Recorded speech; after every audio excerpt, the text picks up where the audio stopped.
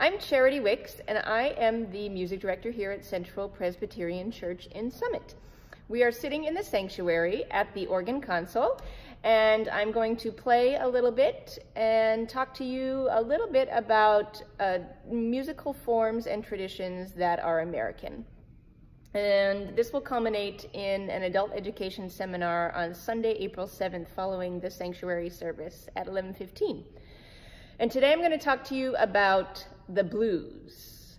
I think everybody's heard the blues and everybody knows what the blues are, but perhaps we don't know exactly why the blues exist. And I'm here to tell you why and to play you a little example. Blues is a type of music that originated in the Deep South around 1870, and it was originated by African Americans. And it has roots in African musical traditions as well as African American work songs, spirituals, and the folk music of Americans with European heritage. The blues incorporated spirituals and work songs and field hollers and shouts and chants and rhymed simple narrative ballads. The blues form can be found in jazz and rhythm and blues and later in rock and roll. It's characterized by this call and response pattern as well as the blues scale and specific chord progressions, of which the 12-bar blues, which if I were to give examples, which I will later at the adult ed seminar, you might be like, oh, I know what that is. But just a quick example of a blues scale, we've got something like this. Not that high.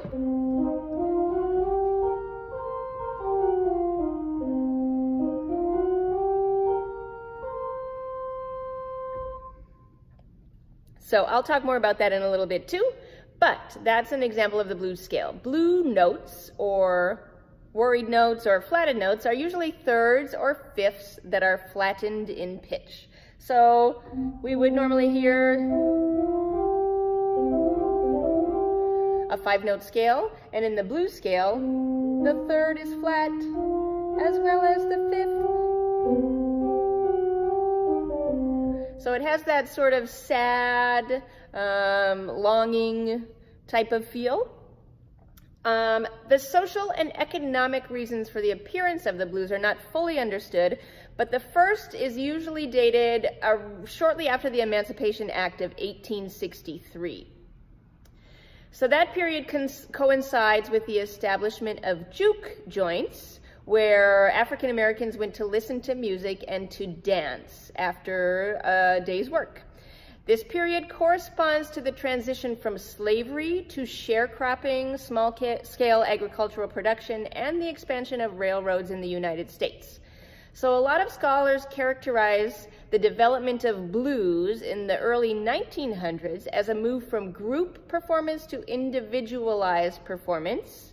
So instead of sort of the group slave call and response, now individual performance, which is more stylized, as well as arguing that the development of the blues is very closely associated with the newly acquired freedom of the enslaved people. Despite their conceptual differences, now, the gospel, which we know and we've heard a lot of, gospel is the Sunday morning music of the church, and the blues was considered the Saturday night music of the juke joints. But they share a lot of the same roots and influences and musical traits, reflecting two sides of the same coin, so to say. The blues and the spirituals flow basically from the same bedrock of experience, and neither is an adequate interpretation of African American life without the other.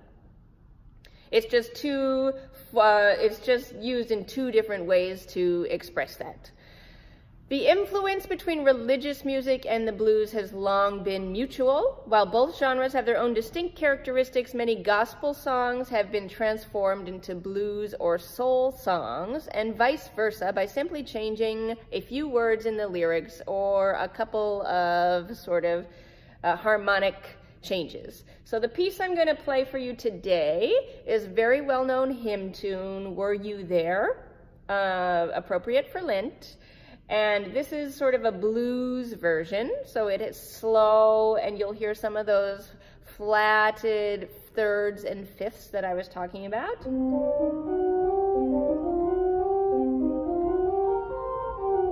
Of the blues scale. So take a listen and enjoy, and I will see you next week.